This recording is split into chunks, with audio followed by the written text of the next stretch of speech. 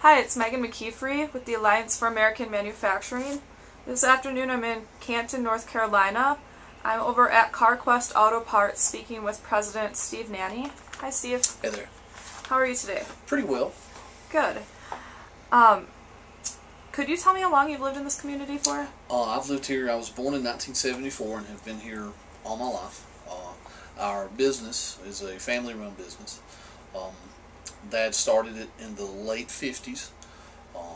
He began working for a corporate store, and then he actually bought the store from them in the late 60s, and we moved to our current location in the 70s, and we have been here ever since. Wow, that's great.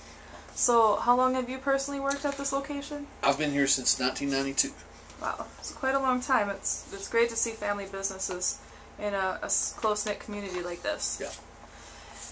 Could you tell me what you've seen over the years of growing up here and living here, as far as the change in manufacturing in the community, or the change with the paper mill being right across the street?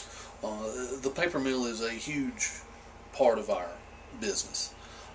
We supply them with the tools they need for the various vehicles they have, the parts for those vehicles, to be serviced and maintained properly.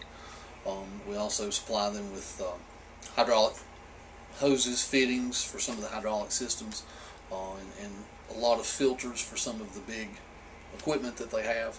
And they make up a huge part of our business consistently since 1992, since I've been here. And especially I've seen it more in the past few years, going into more of a managerial position at the store here, that they are at least 10% of our business every month. They are always consistently our #1 account. So we really try very hard to service them as best as we can, to take care of them and help keep things running smoothly for them, which in turn helps keep things running smoothly for us. So you guys go hand in hand, and not only do you supply the mill with all the parts, but when we talk about over 1,000 employees at that mill, I'm sure they come in when they're off of work for their own family needs. Absolutely. I would say that a safe guess would be probably 40% of the people that come through the front door of our establishment here are directly tied to the paper mill. Given the state of our market right now and our downturn economy, we've seen job loss throughout the country. If there happened to be some job loss in this area, specifically with the paper industry, job cuts, or even worst case scenario, a mill closure, what would be the results in your business here? It would be detrimental. I mean, anytime you take 10% of your entire income revenue, and that's just from one account, and then you factor in that possibly up to 40% of the people that come through your doors depend on the mill for a paycheck to support their families, then maybe detrimental wouldn't be a good word. Maybe catastrophic would be a better word. I think, and not only us, but several other businesses in the area would feel a huge impact, and it would make it, we would greatly have to alter the way that we do business in order to survive, if we could even do that. I think it would be huge if something like that was to happen. And over the years, when there's hiring going on, we can see spikes in business when they hire new people. Lots of people that we deal with that work there now used to work in Asheville, which is probably a town 25 miles away, that doing manufacturing jobs and plant work. A lot of them came here from that to be closer to home and in the community, and if that was to happen, and if there was a closure or a series of layoffs, those people would be going right back to Asheville to look for work, and I'd say quite a few would be moving that direction, and we would see that much more revenue from our business going out the door. Yeah.